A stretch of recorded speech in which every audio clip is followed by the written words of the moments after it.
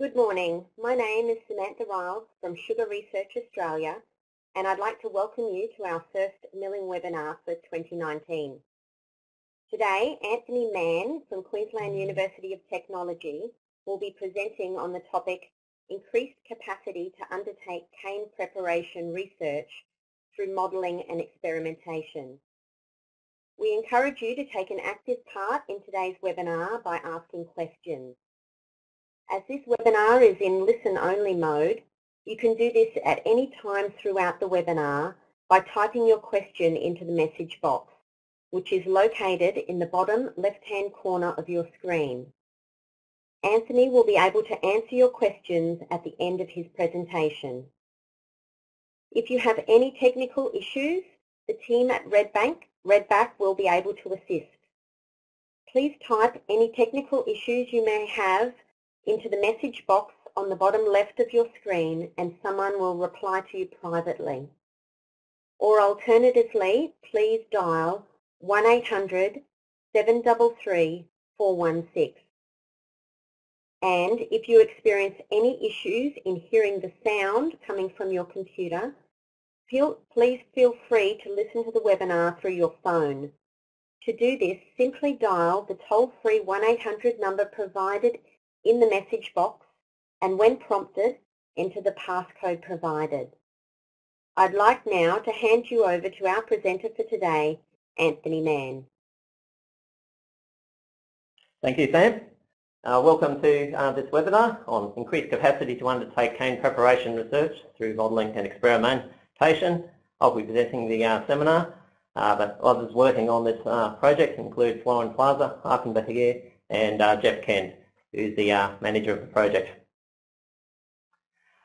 Okay, as a general introduction, we're all aware that good preparation is essential for good extraction. So basically, if we don't get the good preparation, then we're not going to get good extraction. So when we have issues with shredders, that can cause reduced extraction. We've also got high bagasse moisture content, which can affect your boiler stations. And we also have stoppages due to choke, due to the feed chute level and feed chute level controls. So windage is the term that we use for any undesirable airflow around the shredder. And one of the reasons we're interested in it is that windage, depending on which way the air goes, it can reduce the transfer of energy from the shredder hammers to the billets that we want to smash up. Like I was saying before, windage, it can cause control problems, especially if the windage goes back up the shredder feed chute. Then you can cause issues with your chute level control, and it can also cause chokes, such as in the head box above the shredder feed chute. And probably the most visible consequence of windage is the emissions of dust. And billets and trash that come out of the shredder, either up around the cane inlet or around the cane outlet.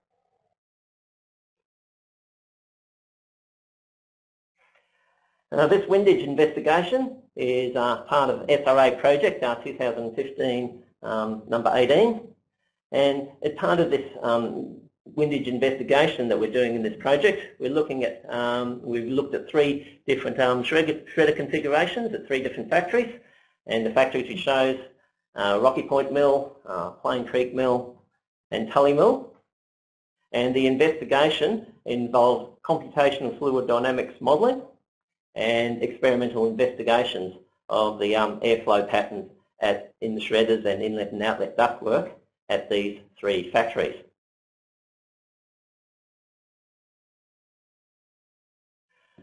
So the CFD modelling that was carried out as part of this work, it all used the ANSYS Fluid CFD package, and the package, the modelling that we did was for the windage investigation anyway, was basically just concentrating on the airflows. The CFD package has different parts. There's the first part, basically, where we input the geometry of the shredder and the inlet and outlet chutes, and that's called Design Modeler. The next stage of the modelling process is the mesh generator, in which it generates a mesh that has larger cells sort of away from the hammers and smaller cells sort of near the hammers. So the idea is to sort of get a mesh that can pick up some of the small clearances you have in a shredder, and also pick up and use a more coarse mesh sort of in the inlet and outlet chutes away from the shredder. And the package also has a model setup sort of section, and that's the part where you sort of put in the air properties, and you'll put in the rotational speed of the shredder, the direction of the shredder, and also the type of boundary conditions that we used in the modelling. And the thing to note with this modelling is that basically with windage, air can enter in at the inlet or where the cane enters, or where the prepared cane leaves the shredder. So basically, but we don't know for any particular setup beforehand what's going to happen. And so the way we've set up the model is that we just let the model predict what's going to happen. So we never actually said, oh, I'll put an airflow in here or an air outflow somewhere else. We actually just put in the shredder rotor, or the shredder rotor geometry, told it its rotational speed, and then put pressure boundary conditions at the inlet, and at the cane inlet and the prepared cane outlet, and then just see what the model predicts. And the final stage of the CFD modelling process is a sub-program called CFD Post, and that's used for the visualisation of the results. So the first factory we looked at was Rocky Point, and having a look at the flows through the Rocky Point shredder. And the model that we set up of the Rocky Point shredder include the actual shredder, the rotor, the hammers, included the inlet chute up to the head box, and also a fair bit of the cane of the prepared cane elevator chute. That is where the cane exits the shredder. The work we did included velocity measurements. That we used a hot wire anemometer to measure the velocities in the inlet chute and the cane inlet chute and the prepared cane outlet chute. And we also used a portable pressure meter to measure some of the pressures. So these measurements were done with the shredder operating, but with no cane input. Basically, we can't do the hot wire anemometer velocity measurements with cane going through it, because it would just destroy the hot wire anemometer. So Rocky Point very kindly ran the shredder without crushing, so that we could do these measurements, and I'm very appreciative of that. So this figure here just shows the setup at Rocky Point Mill. Right up here to the top right, we've got the prepared cane, the cane elevator, basically where the cane billets and trash enter the head box at the top and then go down this inlet chute, down into the shredder. The shredder rotates clockwise, looking at from this view. We've got the motor here that drives the shredder. The shredded billets fall down into what we call the boot below the shredder. And then the prepared cane goes up an elevator inside this prepared cane elevator chute, which goes up here, up towards the first mill. So yeah, Rocky Point has an electric motor-driven shredder, but most of the shredders in the industry would be driven by steam turbines.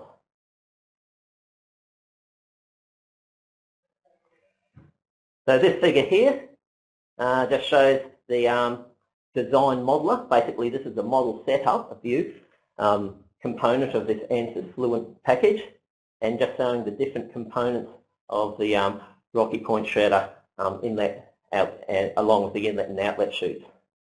So what we have here is the cane inlet, where the cane, after coming up the cane elevator, goes into the inlet here. We have the inlet curtain, and the purpose of the inlet curtain is to prevent air ingress or air out, or air leaving the system, either with or against the cane flow. Cane then flows down this chute here, and notice that the Rocky Point has deflectors in the inlet chute to help deflect the cane towards the front wall. Different factories it may not always be the front wall at all factories, but for this, for Rocky Point, the front wall or the grid bar wall, or some factories call it the shear wall of the shredder. So basically, that's the wall where it comes down and then gets smashed by the shredder hammers up against the initial impact point here, and on the grid bar, comes out through the bottom here, and we have underneath the boot, but the idea is that the shredded cane or prepared cane falls onto the conveyor, and the conveyor takes it up the prepared cane elevator chute. So basically, this shredder, so it has the inlet curtain here, deflectors in the inlet chute. It's got a windage reduction plate up here, and it's got the grid bars here. So these are sort of rectangular bits of steel welded onto this, where it comes around here, where the billets are smashed up against these grid bars, and then Rocky Point actually has a few wear protection bars just to sort of reduce wear on this later part of the grid. So basically the prepared cane comes out through here and up through here, up and up the prepared cane elevator.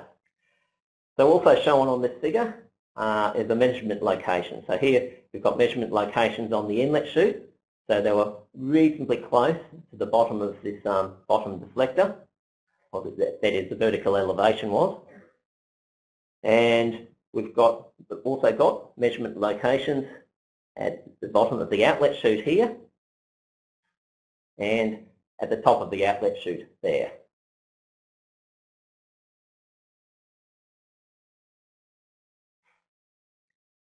So here is a side elevation view of the predicted airflow distribution going through the Rocky Point shredder arrangement.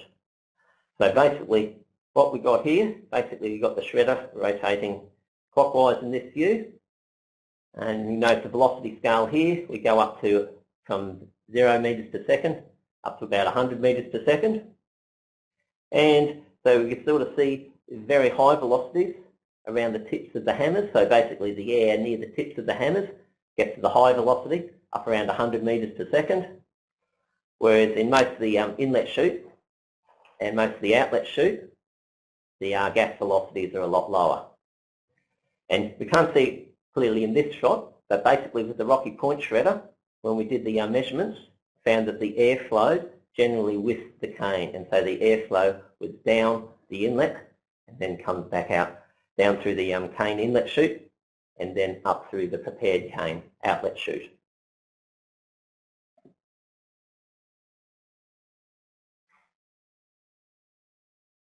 So this particular picture here just shows some of the inlet chute velocity measurements and comparing them with the predictions. So what we did here is we went from that inlet chute location. We've got different distances from the front wall of the shredder inlet chute, 0.185 of a metre, 0.385 of a metre, 0.585 of a metre, and 0.74 of a metre. And we've got measurement positions across the width of the inlet chute, 5 measurement positions equally spaced. So if we go here, we can sort of see we've got predicted velocities, 2.79, 3.28, 5.23, across and so on, across the width there, and then we've got the measured velocities across there too. And so what we've found is that we get reasonable agreement between the predicted and measured velocities around the centre of the, or around the middle of the chute. So this is the middle, going from side to side. Whereas near the walls, generally the agreement is not as good, and generally the predictions are a little less than the measurements. Not at all points, but at most of the points near the side walls, so as in positions 1 and 5.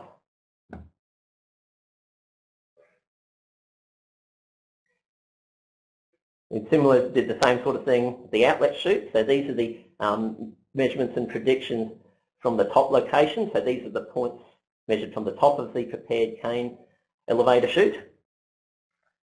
And what we found is that generally, near the top there, the predictions are greater than the measurements.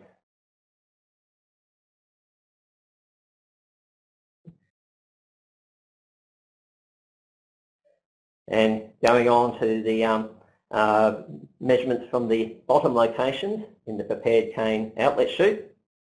And we have, as a general rule, we're near the bottom, which is basically a depth of 0.185 metres, so that's near the bottom of the outlet chute. The predictions are generally a fair bit less than the measurements.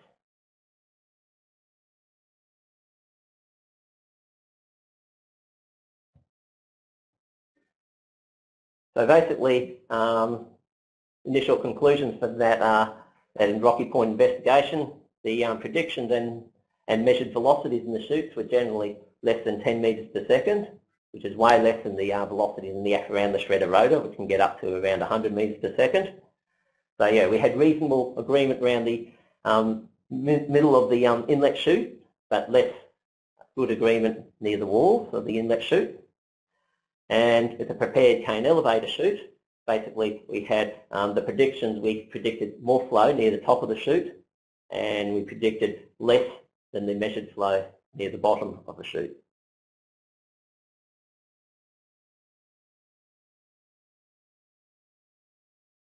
Okay, moving on to the second shredder setup that we studied, was at Plain Creek. The shredder's just under 2.5 metres wide, and the hammers at this shredder in a checkerboard pattern, a half complement. We've got 208 hammers, 16 rows and 13 hammers per row. And we were interested in this shredder because basically they had a lot of modifications were carried out during the maintenance season. They added windage plates, they removed an internal baffle, they modified the casing of the shredder, they relocated the kicker, and they also modified the feed chute. And the purpose of these modifications was to reduce windage and also to improve the feeding into the shredder. So we did some computational fluid dynamic simulations of the shredder before and after the modifications, and also did measurements before and after the modifications. But unfortunately, due to changing ductwork and casing, we couldn't do the after measurements at exactly the same location as we did the before measurements.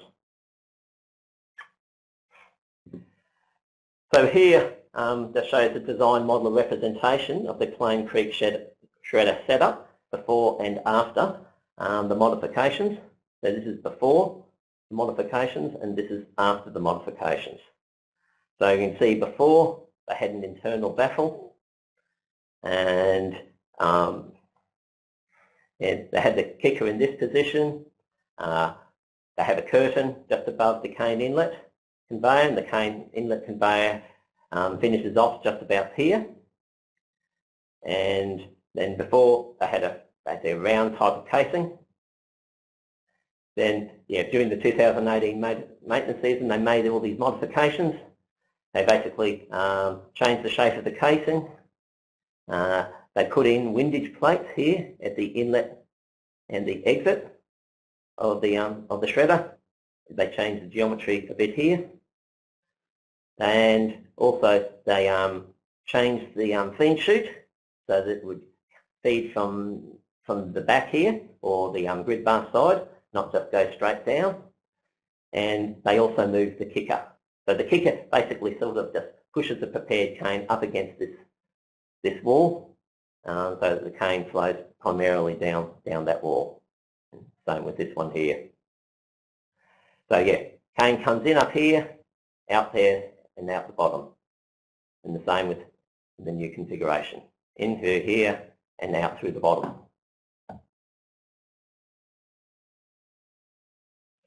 Yeah, and like I was saying before, with the because of the changed casing, the measurement locations originally were here. These for our velocity measurements were originally done here, but after the mods we did the velocity measurements up there.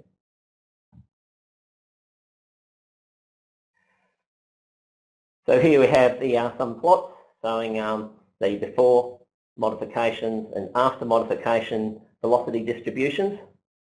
And what we find here, the modelling predicts recirculation zones in the inlet chute here, and then a less intense recirculation zone, but a bit more disconnected from the actual rotor after the modifications, and also the modelling predicts recirculation zones here and here before the modifications, and there after the modifications.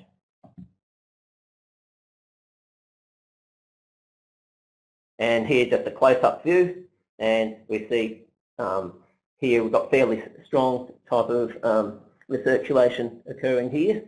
So basically before the modifications it comes up here, spins around there, and then on the other side of this internal baffle we've got much lower velocities, and we've got a recirculation but a lower velocity recirculation.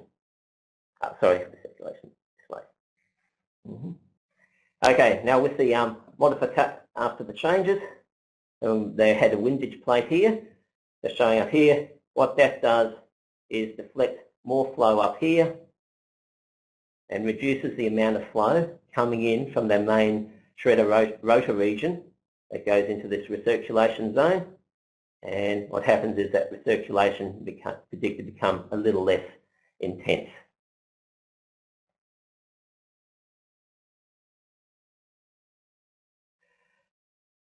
So this table here just compares the velocity measurements and predictions before the modifications. So the measurement locations were basically from the sidewall. So basically from the sidewall, and then we did different distances from the grid bar sidewall. So basically the measurement locations were approximately here, here, and here, and different distances, so moving in from this wall.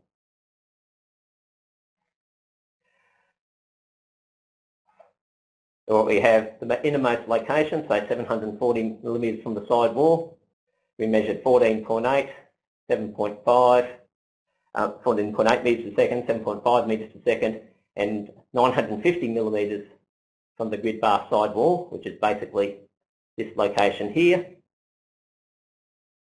We measured much lower velocities and similar sort of distribution closer to the side wall.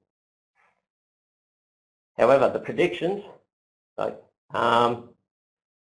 and that middle point, not too bad, but closer to the side wall, yep, the modelling did not pick that up right. So basically the modelling is saying that we're getting some upflow here, and we're actually, sorry, the modelling is saying they're getting downflow there, apologies for that, when the measurements were indicating that we're getting upflow. The predictions also predict lower velocities. Lower velocities here, predictions here, which are consistent with the measurements. But the measurements were saying some downflow when the predictions were saying some upflow.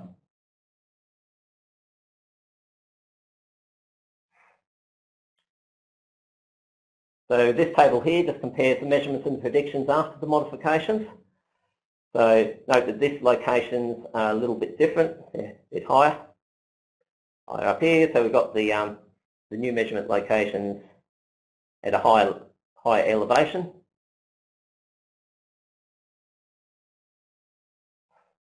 And we see right up next to the wall, we've got lower velocities.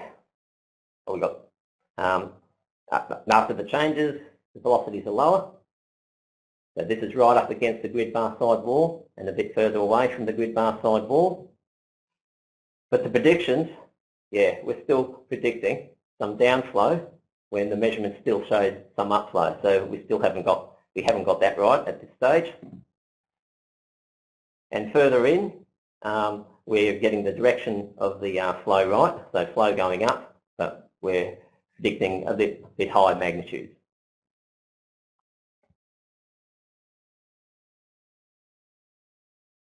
So basically, just summarising the measurements and predictions, we get some agreement between the predictions and the measurements when we're away from the grid bar side of the inlet chute. But when we're closer to the grid bar side of the inlet chute, yeah, the predictions show downflow, but the measurements show some upflow.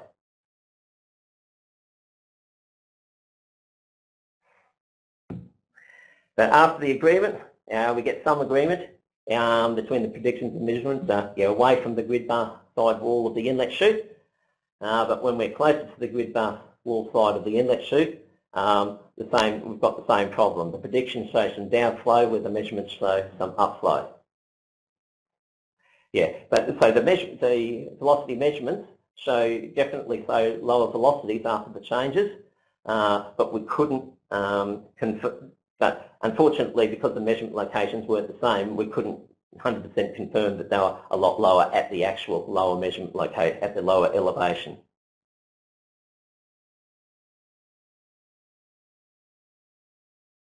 Okay, and the third shredder that we studied in this work is the Tully shredder. It would be one of the biggest shredders in the industry. The hammers in this shredder in a checkerboard pattern, half complement of hammers. And prior to the 2018 crushing season, the shredder had around 168 hammers, 12 rows, 14 hammers a row. And then they, before the crushing season started, they upgraded that or increased the number of hammers to 224 by increasing the number of rows of hammers on the rotor. Now, when they did this, after they did this upgrade to the rotor with the extra hammers in there, they had a massive increase in windage, and the increase in windage was much greater than the proportional effect of the added hammers. Like basically, they added a third more hammers, but the amount of increased windage was way more than that. And so basically, it was causing major issues with the operation of the shredder. And so Tully Mill added a windage plate during the 2018 crushing season and achieved a significant reduction in windage. And we were involved by carrying out some CFD simulations and measurements around the Tully shredder before and after the installation of this windage plate. So this is back to the design modeler representations. We've got the cane inlet coming in at the top, and we did some velocity measurements here. And we've got the inlet chute here, where we did some measurements here. And notice the Tully shredder does not have any baffles in the inlet chute, like the Rocky Point one does, and like the Plain Creek one had initially. It does have feed rolls to feed the cane into the shredder, but they weren't included in the model because they didn't protrude much into the main flow domain. And here we've got the grid bars. They've always had this windage plate here, but this was the windage plate that they added during the 2008 crushing season, and this is the addition of this windage plate gave them the big reduction in windage. And here we've just got the predicted velocity distributions in the Tully shredder setup before and after the introduction of the windage plate. And you can see here that there are lower velocities after the introduction of the windage plate in the inlet chute than before the introduction of the windage plate. So here we go. But when you look at the velocity distribution or the predicted velocity distributions in the outlet chute, there doesn't seem to be that much difference. But the main sort of differences we see here are around the inlet chute. Here, the velocities are lower than the velocities in the inlet chute around there. So this is just a close-up here, where we see better effect, or the effect of the windage plate more closely. And we see here predicted velocities going up here. And we've got the windage plate. We have the air has got further to go to get to the front wall, and it does without the windage plate. We notice now with it at the bottom, the velocities look much the same. And we see in this view, we're in the line, the plane of view lines up the shredder hammer tips, so we actually get the very high velocities at the shredder hammer tips.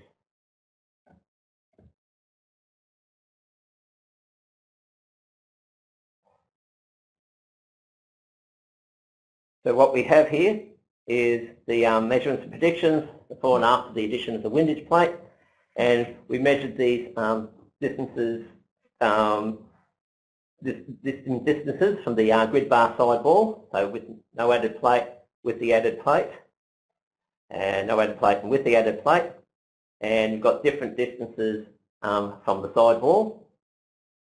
And so the measurements we have right up here, no added plate.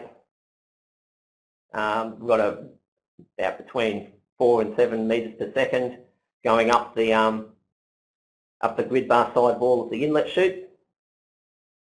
And then with the added plate, we actually have much lower velocities. So basically these are the measurements in the inlet chute.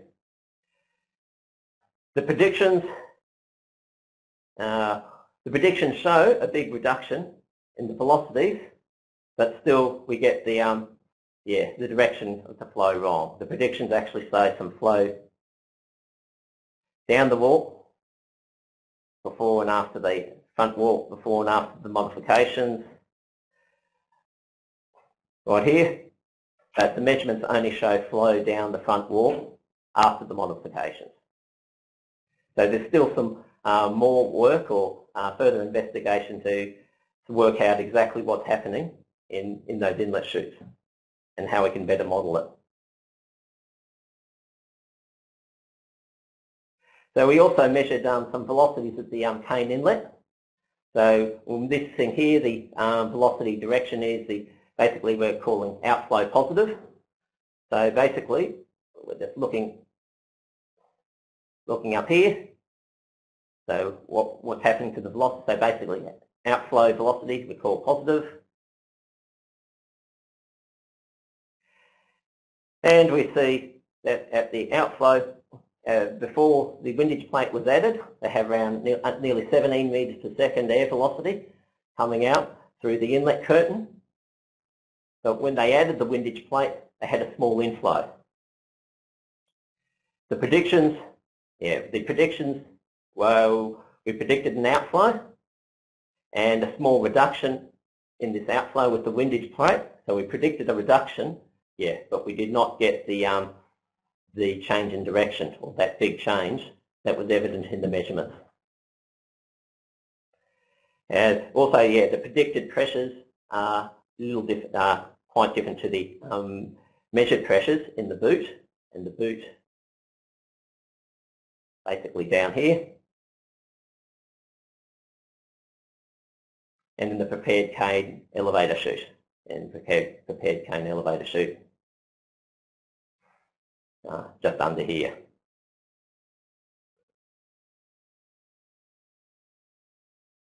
So basically, conclusions from the Tully Shredder investigation is that the windage plate had a huge effect, and there was there's now, instead of a big airflow against the flow of cane into the head box, there is now a small flow with the cane, and they're a lot happier with that. The predicted improvement was a lot less than the actual improvement, and the change in the airflow direction up against the grid bar wall of the inlet chute was not predicted.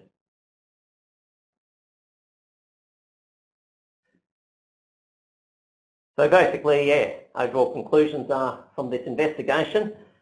We have not seen any other investigation of windage in shredders done by anyone else in the world. So basically it's the first stab at this sort of study. And what we found is, that some geometry changes seem to have very little effect on windage, where some other changes, like this one windage plate at Tully, had a huge effect. And so basically, from the modelling, we can predict the effect of some of these changes, but not others. The modelling predicted some inlet duct recirculations that didn't seem to pick up in the measurements. But what may need further investigation is that it's quite difficult to determine the direction of the flow in the inlet duct, especially if there is actually some recirculation in there. We did something at Rocky Point by putting some string in one of the holes and having a look through it, and we could tell whether the flow was up or down, but getting an actual gauge of whether the flow is going into or away from the wall that's quite difficult. So we do further studies of this. Need to get a better way, probably using multi-point pitos to get some idea of the direction of the airflow. And also, another thing we noted, the measurements, is that the measurements had to be done fairly quickly because the factory would have to run the shredder, basically using steam from their boilers or electricity for the purposes of the measurements, and that could hold up crushing. So obviously we don't want to impose on the factory, and we're very appreciative of the efforts of Rocky Point, Plain Creek and Tully for assisting with this work. But if we want to do more details and a more detailed measurement program, we'll probably have to look at other options, like maybe doing some measurements on a small scale or on the scale model of the small scale shredder that we've refurbished as part of this project. Okay, and I'd like to acknowledge this work, first and foremost, the funding support from Sugar Research Australia, and also the in-kind support and assistance provided by the staff of Rocky Point Mill, Plain Creek Mill and Tully Mill, and also the management of those factories for their support. And also in particular Terry Drury and David McClintock from Rocky Point Mill, Simon Ivers, Brenton Wood and Elroy Buzek from Plain Creek Mill, and Michael Verai and Paul O'Kane from Tully Mill. So thank you all very much for participating. So I'd like to give you an opportunity now to ask Anthony any questions, and you can type these into the message box on the bottom left of your screen. Stephen has typed a message here to ask about will we be emailing the slides? Yes, we will, along with a recording of the webinar as well.